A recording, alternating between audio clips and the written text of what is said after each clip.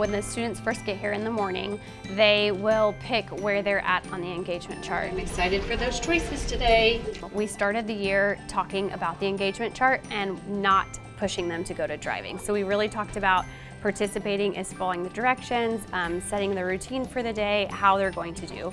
The engagement chart has been huge because in the morning it lets you know right away where the students are. So for example, we had the little girl pick participating instead of driving or investing, and that was not her at all. So I knew right away something was up. So it gave me insight of how her day might turn out if she needed that extra check-in in the morning, and that's all she needed. So once I talked to her, hey, I noticed you picked participating today instead of investing or in driving, what's going on?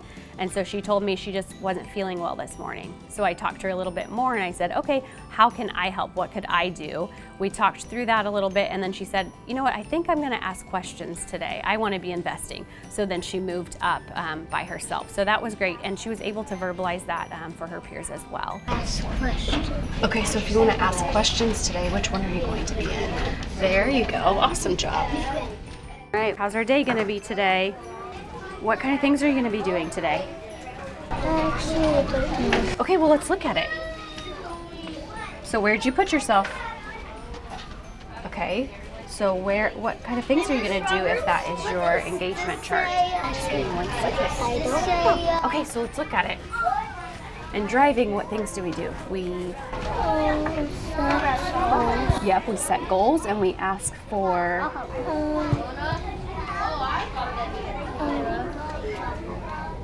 remember this word? Feedback.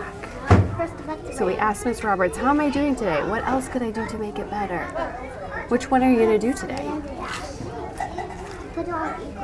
You're going to set goals? Awesome. I'm excited to hear your goal this morning. Good job.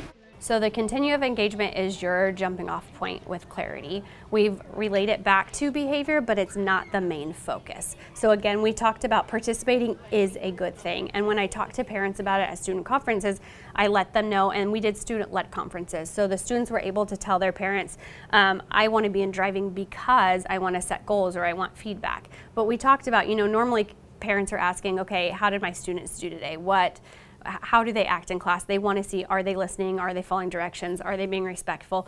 But letting even parents know, we want them to take a higher step. So the students could tell their parents, I'm doing all of this, but I'm seeking feedback. And I had so many parents ask me, okay, what does that really look like in kindergarten? So one of the examples was one of my students said, I'm investing because I've been asking questions.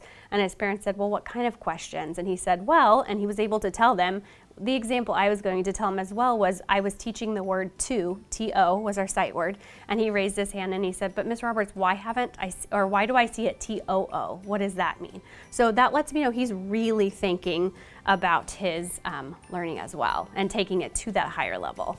So the engagement piece is not just behavior. Yes, we can have them reflect, but they're able to tell you now that if they're not setting goals and they're not asking the questions, if they're just focused on their behavior, the behavior is keeping them from reaching their full academic potential. So we can ask them, go check in on the engagement chart, see where you are and see if you need to make a change. It's not ever a negative thing, and they'll tell you, oh, I'm not asking questions or I'm not seeking feedback, I'm actually disrupting my friends, so I need to move down. And then as soon as we see them doing what they need to do, they will move themselves back up. So they're able, it's a continuum throughout the day, it's moving up and down when needed. Most of the time, whenever they pick driving, they stay in driving and they're able to tell you why. But for those that need that extra reinforcement, it's been really neat to see them kind of move their person and read the questions and see and then move up and down.